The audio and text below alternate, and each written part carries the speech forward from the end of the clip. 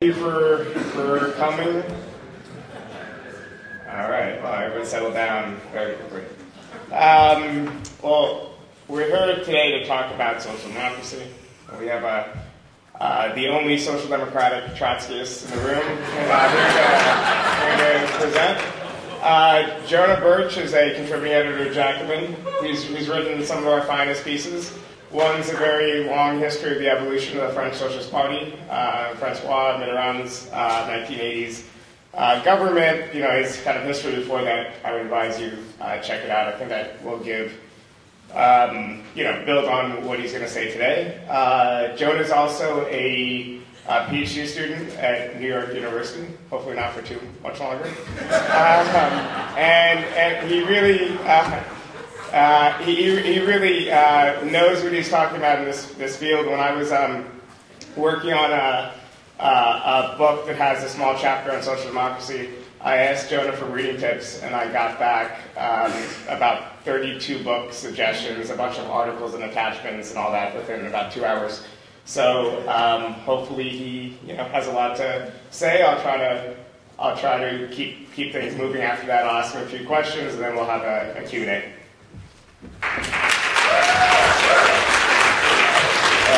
Well, after an introduction like that, how can I go on? Thanks for coming out. I guess I wanted to start by talking about Jeremy Corbyn and the recent election in Britain, which I'm sure many people here followed, and the really shocking outcome. And the Conservatives were the largest party in Parliament coming out of the election. But it was much closer than anyone expected, the outcome, and was a real shock to people. And the change in the polls was really dramatic. And it looks like now there's quite a strong possibility that Jeremy Corbyn, who is a socialist in the Labour Party, is going to be the next Prime Minister of Britain. I mean, that is something that looks like it might well be coming down the pike if you look at the poll numbers. And for the Labour right, which has been attacking Corbyn since he was elected leader of the party in 2015. This was quite a comeuppance and something I think that we should celebrate. Last summer, when a number of parliamentarians from the British Labour Party, people to Jeremy Corbyn's right, tried to have him removed as party leader, there were an endless series of statements in the press attacking him, his leadership, his ability to win elections. Sadiq Khan, the mayor of London, wrote, quote, "Jeremy has already proved that he is unable to organize an effective team and has failed to win the trust and respect of the British people." Whoops. Lord Peter Mandelson, who was Tony Blair's media and communication advisor, one of the architects of New Labour policies from the mid-1990s, wrote, quote, "Labour is facing the fight of its life to remain a viable party of government." Again, whoops.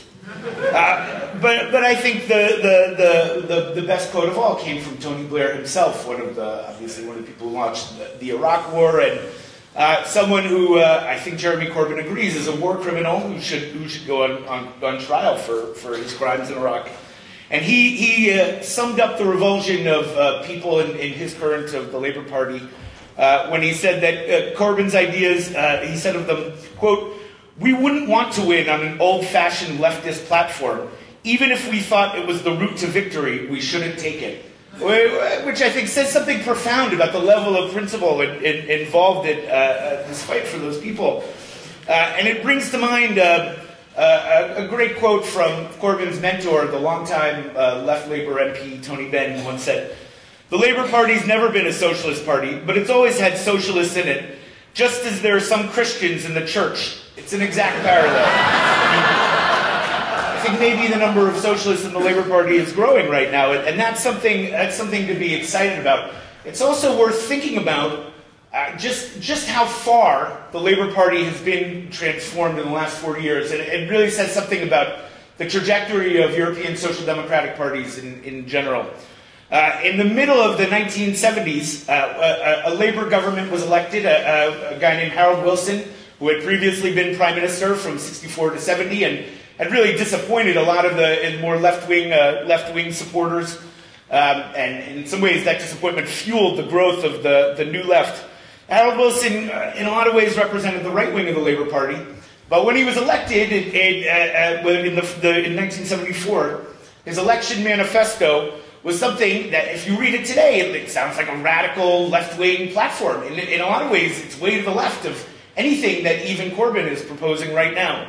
The election manifesto, called Labour's Way Out of the Crisis, promised to, quote, substantially extend public enterprise by taking mineral rights.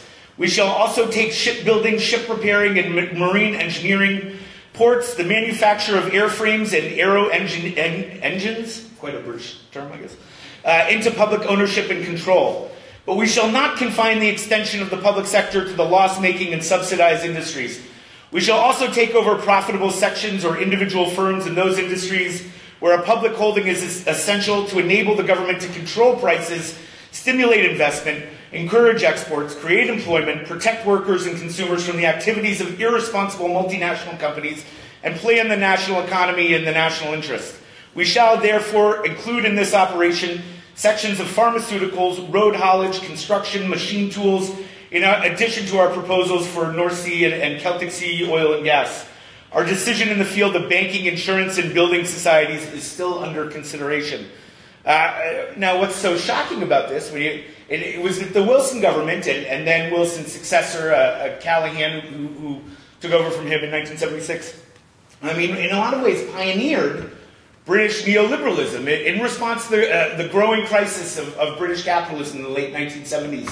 Callaghan gave a speech at the 1976 Labour Party conference in which he very famously said, essentially, we can't go on in the old way. We no longer think you can spend your way out of the crisis and then move to limit spending and cut taxes in a way that really sort of set the stage for what Thatcher would do in the next decade. And the 1970s in this way turned out to be a really profound turning point for social democracy. In some ways, the peak of its radicalization. And it was the decade that marked the growth of a social democratic left in parties all over Europe. It also marked the onset of a crisis and the end of the long post-war World War II economic boom. And in that way, it began the transformation of social democracy towards what we recognize right now. Now, if you look at the Labour Party today, it's obviously it's going in one direction. On the other end of the spectrum, in terms of European social democratic parties, you can look at the French Socialist Party, which is essentially undergoing its collapse right now. And people might have seen there's a new president in France, someone who served in the last socialist-led government, which really drove labor market reforms and austerity policies to move the French economy in a neoliberal direction. And he has built his own party and taken a big chunk of what was the French Socialist Party, and the remaining rump is in such free fall that its own presidential candidate, Benoît Hamon, just resigned from the party about a month after losing the election. So it's in collapse. Now, that is a party that was built in the 1960s and the 1970s, at the end of the 1960s and during the 1970s, during the peak of this radicalization. And its origins, if you look at the beginning of it, it really kind of, it expressed that leftward turn in social democracy. François Mitterrand, later the president of France, again, someone who would pioneer French neoliberalism in a lot of ways. When he entered the party and was elected its leader in its 1971 Épinay Congress, Mitterrand said in a speech to the delegates, "Reform or revolution? I want to say yes, revolution. And I would immediately point out the daily struggle for structural reforms can be revolutionary in nature. But what I have just said could be an alibi if I did not add a second sentence. Violent or peaceful, revolution is first of all a break. He who does not accept the break and the method that follows from it, one who is not willing to break with the established order, with capitalist society, that person, I say, cannot be a member of the Socialist Party." And later at a press conference after the Congress, Mitterrand said, quote, "You can be a manager of capitalist society or a founder of a socialist society. As far as we're concerned, we want to be the second." And if you look at the transformation between that and the Hollande government that has ruled France over the last 5 years, it's it's something that is really dramatic and something that's very stark. And I think it's important for us on the far left to understand how this happened and what happened here, in part because, contrary to predictions of many people who have our politics, far left politics, over the last 40 years, the sort of the betrayal, as they thought of it, of social democratic governments did not usually lead to a radicalization, a leftward turn among people who supported those governments. In fact, quite the opposite. It has been concomitant with the collapse of traditional institutions of the labor movement and really a dramatic weakening of all of the organizations of the far left. There's no way around it. Over the last 40 years, social democracy's neoliberal turn has run in parallel with our decline, with the decline of the far left, and that I think is something that's very important for us to recognize and to grapple with.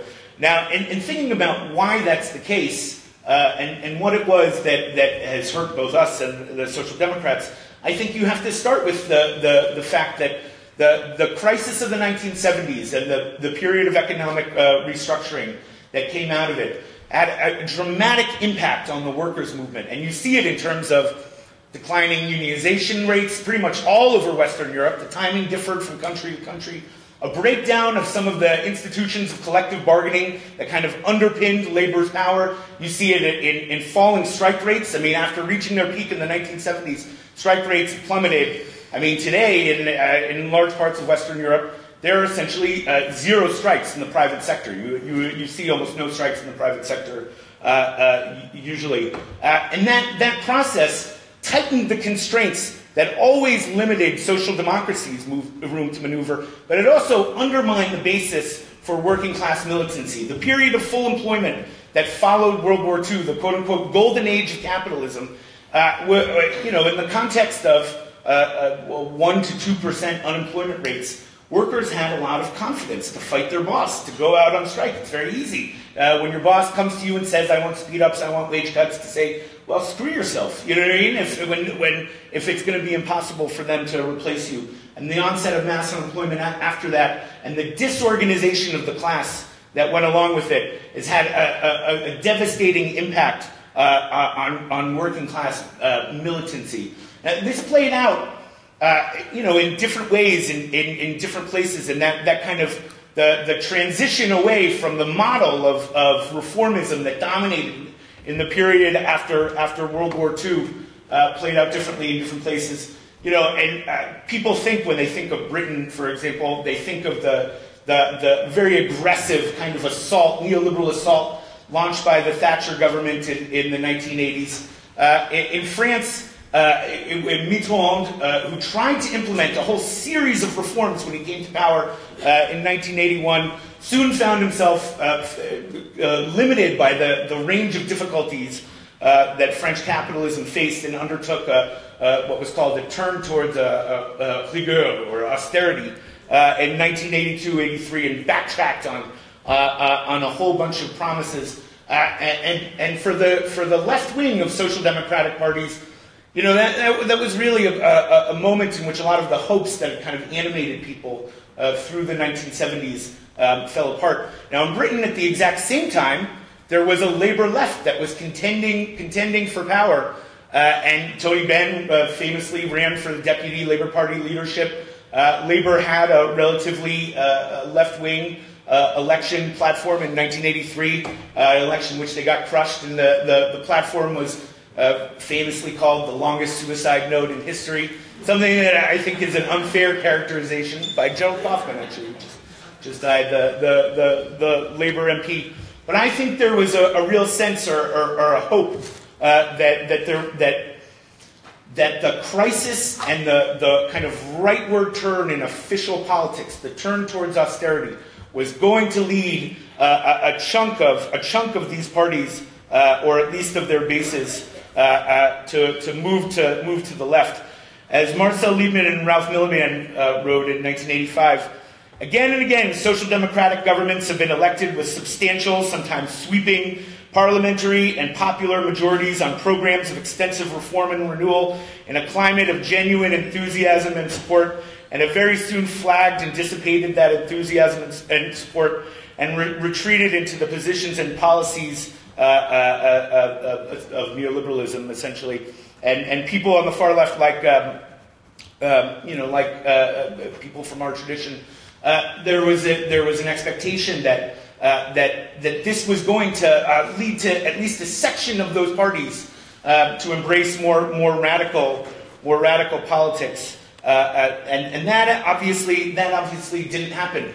And there were battles in lots of these parties. In the British Labour Party, for example, it took a whole campaign to drive the left wing of the left wing out, or to kind of neuter it during the 80s and into the 90s.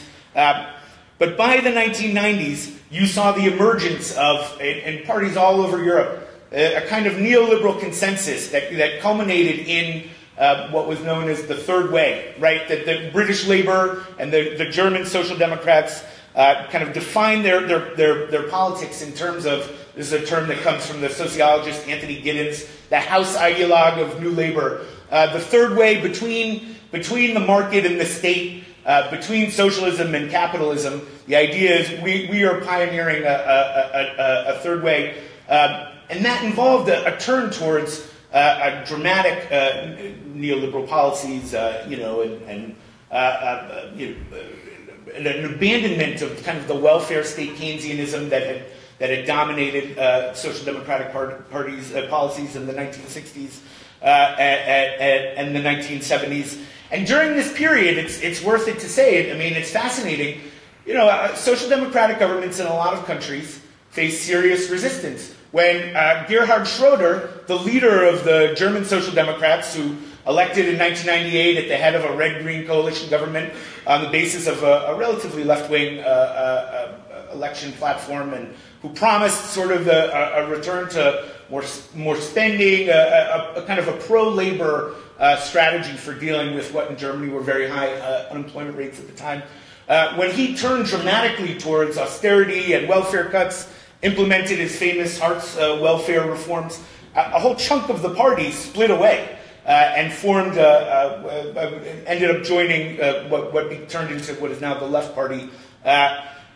Actually, in Britain was the place where, by this point, by the time Tony Blair came into office, resistance to that neoliberal turn was the weakest. There was essentially no resistance to New Labour, and that process of disorganization, the disillusionment that Tony Blair and kind of marked, and you saw it in all sorts of ways: rising abstention rates, collapsing membership numbers. At its lowest, I think the British Labour Party it fell to something like 160,000 members. Now it's at something like 600,000. I mean, since the Corbyn surge. But that disillusionment, led people to retreat and to kind of fall back from the hopes that had previously animated them. And on the far left, I mean, I have a whole series of quotes. I'm not sure I'm gonna read them all. But let me just say that, in Britain, people on the radical and the revolutionary left, people like Tony Cliff, for example, someone who was very influential in the current that this conference is based on, they expected that Blair's election was going to lead to some kind of upsurge, a period of renewed struggle and renewed strikes. That didn't happen. That didn't happen, and in fact, what you saw over the long term was again this kind of retreat of the left and of the far left, and that is something that I think that we're still grappling with today. After 20 years, 25 years of kind of hard neoliberal politics by social democratic governments and parties, clearly there's some kind of revolt happening at the base now. Finally. You're not seeing it in terms of strike rates. It's still very, very difficult for people to go out and fight the boss. Instead, what you're seeing is people looking for new kinds of reformist alternatives at this point. And so, of course, the Corbyn represents that in a very profound way. In other countries, you see it in terms of the emergence of new kinds of reformist parties. You saw in the election in France this year the rise of France Insoumise and the candidacy of Jean-Luc Mélenchon, who got about 20% of the vote in the first round of the presidential election. You see it in terms of the rise of Podemos in Spain. And I would just say that for people who want to see some more profound transformation of capitalism or some kind of revolutionary politics emerge, this is something that's a very, very positive development. That the collapse of social democracy since the 1970s has had a devastating effect for us. It's been something that's been a major blow. In the absence of reformist politics, people haven't been turning to the left. They've essentially been retreating from political life in general. And that confidence to go out on strike has continued to fight the boss has continued to dissipate. As if we want to see some kind of radicalization over the longer term, it's inevitable, natural, that people are going to go through periods in which they're experimenting with different types of reformist politics. And that's something that we should engage with and think seriously about. Now, what that looks like in different countries, I think is going to differ quite a bit. I know there's a debate in Britain about whether to join the Labour Party but more broadly, we want to be relating to these people, obviously, and we want to be engaged with them as they go through that process of getting repoliticized and sort of getting back on the political field. The one thing I would say is that in the medium to long term, if in the absence of extra parliamentary movements or of strikes, unless we can figure out how to fight the boss in the workplace, there are going to be real limits to how far that kind of reformism is going to be able to go. I mean, if Jeremy Corbyn got elected, he'd face many of the same constraints that limited Mitterrand, and in terms of not just, even if it's a different context economically, maybe not the exact same constraints in terms of economic crisis, but all the political pressures, the conflicts that come along with challenging capital. And I want to read a quote from Chris Harman, who was talking about what would happen if Tony Benn were in the early 80s were to come to power. And I think that it's something that is still a danger, a possibility for the next Corbyn government. He said, in the London clubs and at society balls, in officers' messes and at legal dinners, there will be open talk of resistance. Whoops, sorry.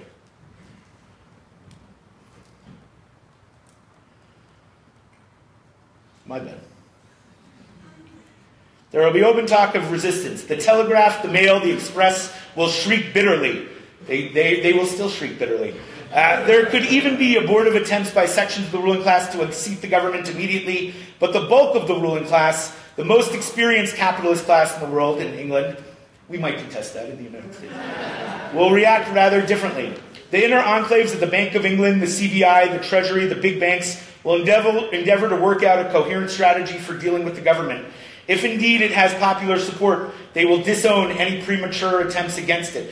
Instead, they will put it quite bluntly to the radical ministers that they will cooperate with them, providing the cooperation is reciprocated.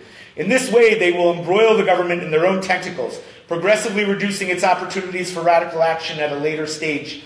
And meanwhile, they will expect that as the normal symptoms of capitalist crisis continue to express themselves, aggravated by the lack of confidence of big sections of capital in the government, unemployment will grow, prices will soar, the government will lose its popularity, and the ground will be prepared for a more direct ruling class assault upon it at a later stage. And one of the things that he's getting at here, and something I get at in this article about Mitterrand, is that the political power of the capitalist class works in many different ways. It works through its institutions and through the kind of the institutions of the media and of the state. But above all, it's based not on what capital does, but what it can choose not to do, which is invest. That kind of structural power and the logic that flows from it, the need to appease capital to maintain a climate of business confidence as the basis for any redistributive or radical reforms that one might institute. It's something that it exerts pressure on reformist governments. It exerts pressure on workers themselves. It's something that everyone has to take seriously. And overcoming that requires a very highly mobilized working class base, a base that's well organized and has the ability and the confidence to challenge the capital at multiple levels. We have to figure out how to get there. You know what I mean? That's eventually where we need to go. Now, how to do that, I don't know. I don't have all the answers to that.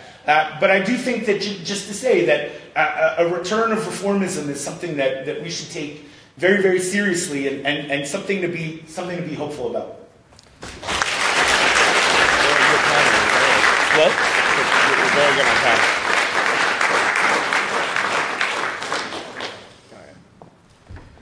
Thank you.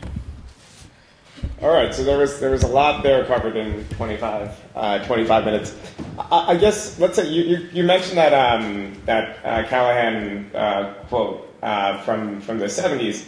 But that quote, I'm not sure of the exact context of it, but could have very well been responding to not just Labour Party government practices, but even the kind of reflationary policies of the Conservative Party at that time. Because even large segments of the British ruling class still thought the old kind of way out of the crisis of the 70s was gonna work.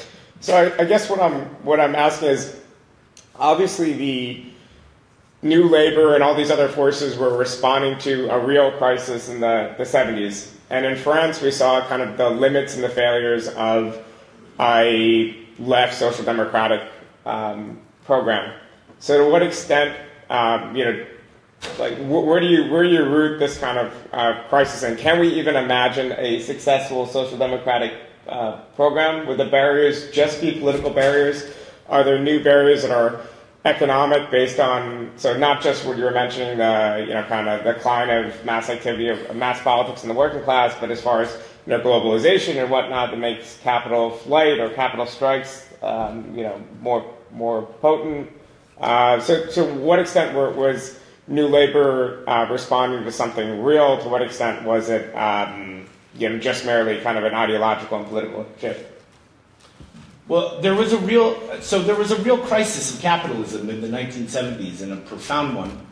And it's true that governments of both the left and the right all over Europe responded in kind of a vacillating way, and policies changed from year to year before the sort of decisive turn and towards austerity was made.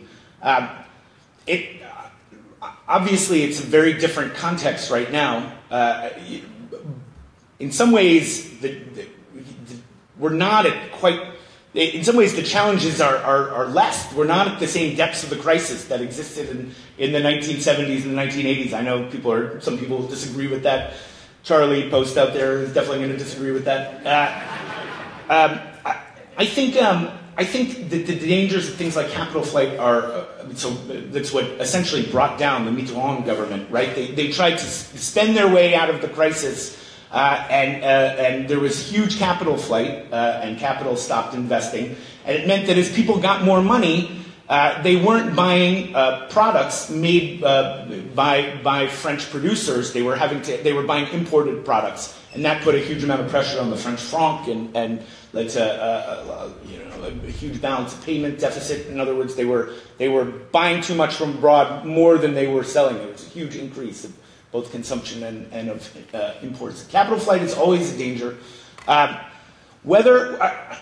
think there's a degree to which things like globalization, the effects of it, and the inability of governments to kind of defend their economic boundaries and to prevent the movements of capital is overstated by people like Giddens, who say there is no alternative to neoliberalism, that there's nothing you can do, that international markets have too much power and the economy is too globalized, and if you try and do reformism in one country, you're just going to see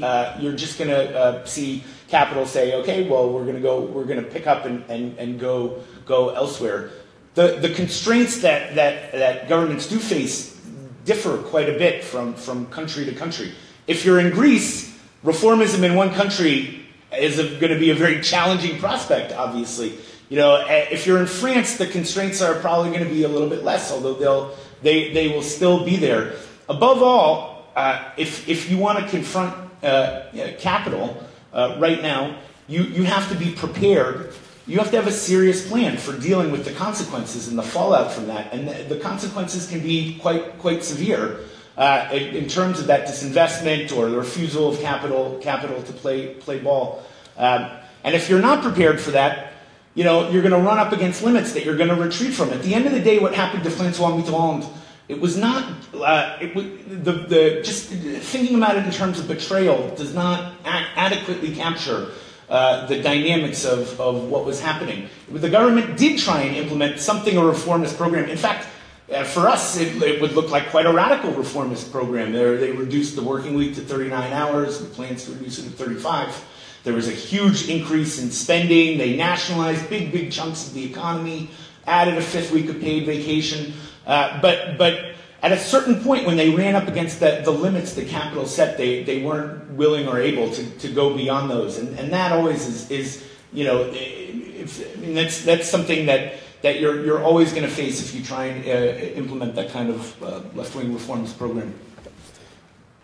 Were there elements within social democracy that recognize the need to control, capitalist kind of domination of investment, control of investment, where it derives power, like either the minor plan or the revised minor plan in Sweden or other cases, or do you think that most of social democracy, even its left wing, didn't fully understand the pressures it was under?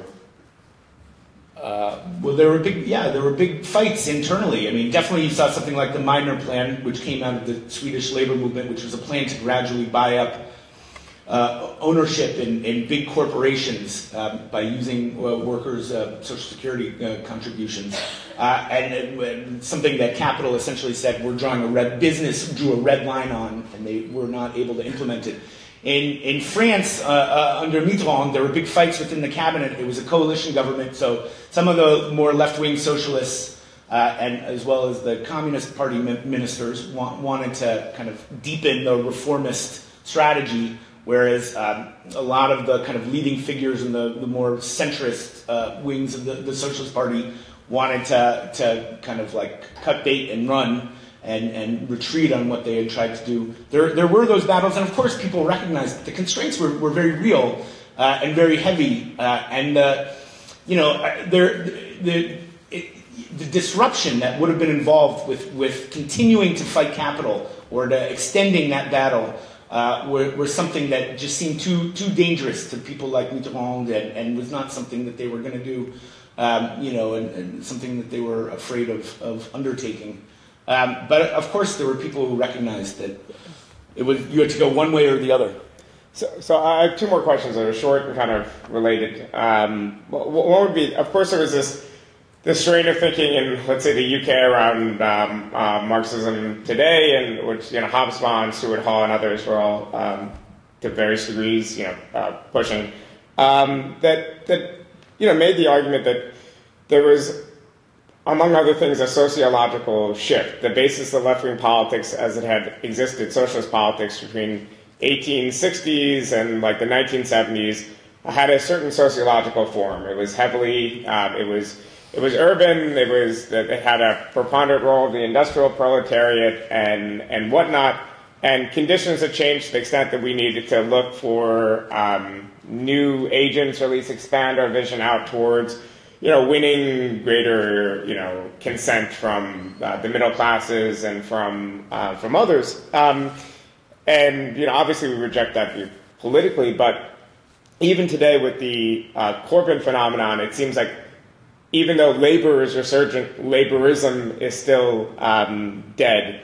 Working class, traditional working class kind of vote shares are not very high for labor. Participation is very, very low. Corbyn won over new segments of the professional class. It won over like lots of kind of a cross-class youth vote and whatnot.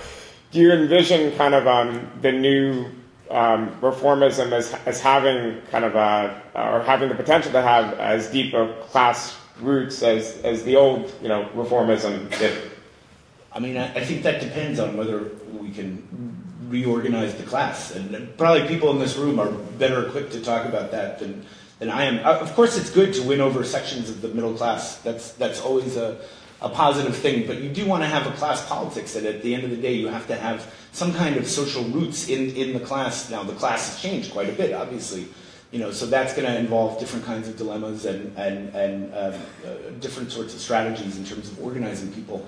But we do want to see a revival of class politics, and in some ways like the third way and the kind of neoliberal turn in social democracy involved very much an abandonment of class politics. And Tony Blair said, the era of class warfare is over.